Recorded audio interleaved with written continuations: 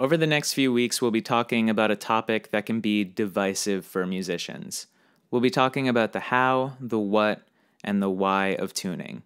Today we're mostly focusing on the how, but I want to start with a quick overview of the why, since, for the most part, tuning theory can be seen as a response to a very specific contradiction.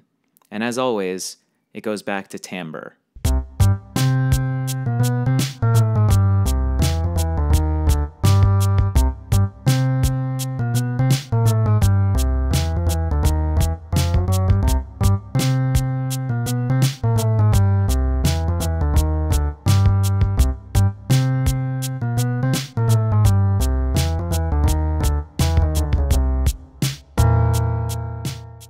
We've touched on timbre a lot in previous episodes, but here's a quick primer for the uninitiated.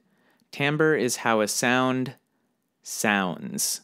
To illustrate, let's take a sawtooth wave and a square wave. These are the same note at the same volume, but something is clearly different. The difference is timbral, relating to the distinct quality of a sound, and we can measure it by looking at the overtones. While we tend to see notes as isolated points in the frequency spectrum, the truth is actually a little bit blurrier. A sound played at one frequency will be accompanied by sound at related frequencies. For melodic instruments, these related frequencies are found at integer multiples of your main or fundamental frequency. So for example, if our fundamental frequency is an A at 440 Hz, our overtones will be found at the second harmonic, which is 880 Hz, our third harmonic at 1320, our fourth harmonic at 1760, and so on and so on and so on. The earliest tuning systems were derived from these integer multiples. A perfect fifth can be found at the third harmonic, and a major third can be found at the fifth harmonic. In fact, a lot of our musical customs can be traced back to this harmonic series. But unfortunately, there's an issue.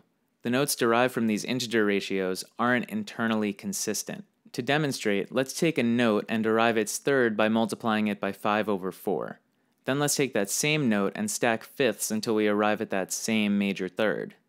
As you can see, stacking fifths creates a sharper third, one that sounds much, much worse.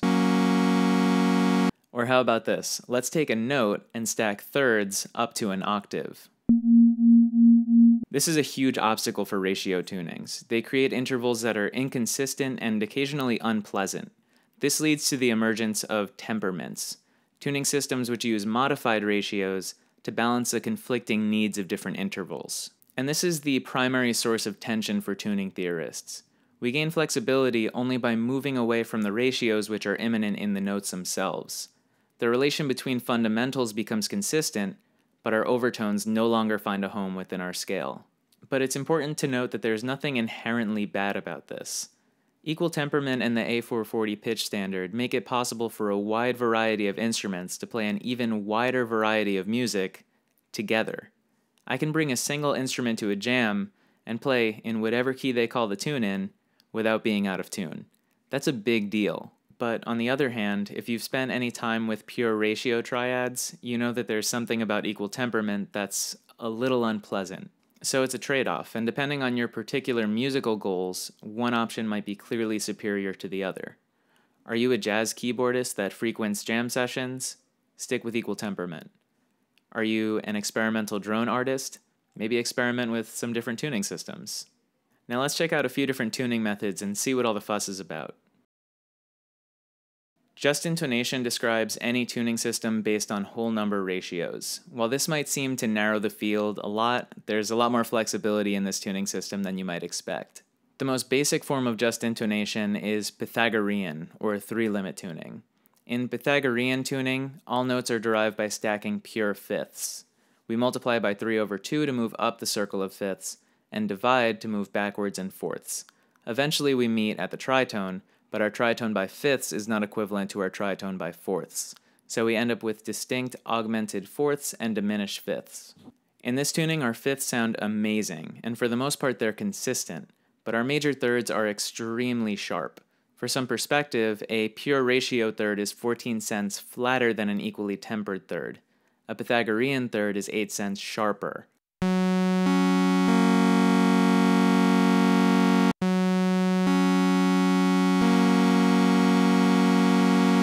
So while our fifths are flawless, our thirds are pretty much unusable. But composers and theorists wanted those thirds, so two schools of thought emerged on how best to deal with this. The first is just intonation with higher limits. The second is Meantone temperaments. The limit approach had a millennium-long head start, so let's check that out first. Pythagorean tuning is 3-limit. That means that the entire system is derived from the first 3 harmonics: unison, octave, and fifth. By opening this up to 5-limit, we get access to major thirds, so we can create a tuning that has both pure fifths and pure thirds. But again, there's a catch. Now we have several notes with multiple non-equivalent tunings, and if that's not enough, because our derivation is less consistent, we lose some of our already limited continuity between keys. But during the 16th century, a new tuning system was devised that combined the consistent fifths of Pythagorean tuning with a better approximation of the major third. It's called Meantone temperament. In Meantone temperaments, we stack fifths just like in Pythagorean tuning, but our fifths are tempered or counterbalanced. Major thirds derived from fifths tend to be sharp, so by flattening each fifth, we can improve our thirds. There are several variations on this concept, but the most common is quarter comma meantone. A comma is an extremely small interval. When discussing historical meantone temperaments, we're most often interested in the syntonic comma, which is equal to 81/80. This is the difference between a Pythagorean third and a pure ratio third. In quarter comma meantone, we contract each fifth by a fourth of a syntonic comma, or more specifically, we divide each pure fifth by the fourth root of a syntonic comma. This allows us to get a pure third with every 4 fifths. I don't even know what I'm saying anymore. Other meantone temperaments use different divisions of commas, but the core concept is the same. Meantone temperament was arguably the dominant tuning system for over a century, despite having no pure fifths and being useless in a large number of keys. But the next set of tuning systems took a more nuanced, personalized approach to better balance flexibility and mathematical purity. Well temperaments are similar to meantone temperaments in that they use tempered fifths, but the tempering is selective. To see what this means, let's look at 3 of the most common well temperaments: Werckmeister III, Werckmeister V, and Kirnberger II. But first, we'll need to talk about commas. We've already talked about the syntonic comma, which is the difference between a justly tuned major third and a Pythagorean major third. But there are 2 other intervals to be aware of. The first is a diatonic or Pythagorean comma. To derive a diatonic comma, stack pure fifths until you end up at your original note, 7 octaves later. The difference between 7 pure octaves and this massive stack of fifths is a diatonic comma. Now we have 2 intervals that are similar but not quite equal, so let's take the difference between those as well. This value is known as a schisma. So now that we have our terminology, let's check out Kirnberger II. In this tuning, Kirnberger attempts to maintain the individuality of each key, with pure thirds and fifths scattered throughout.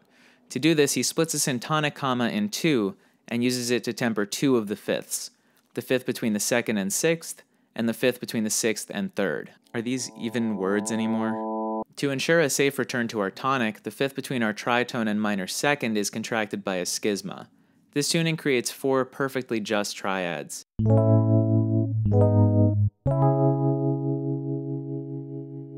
Kirnberger II has 9 pure fifths and 3 pure thirds. Unfortunately, it also has 3 Pythagorean thirds and 2 very narrow fifths. In Werckmeister III, instead of distributing a syntonic comma across 2 segments, we distribute a diatonic comma across 4 segments. The use of a diatonic comma allows us to circle back to our tonic without using a schisma. Compared to equal temperament, the notes in Werckmeister III are pretty much uniformly flat, so the semitone between the leading tone and octave is a little wider than we might expect. But overall it sounds fantastic, and each key has its own distinct character.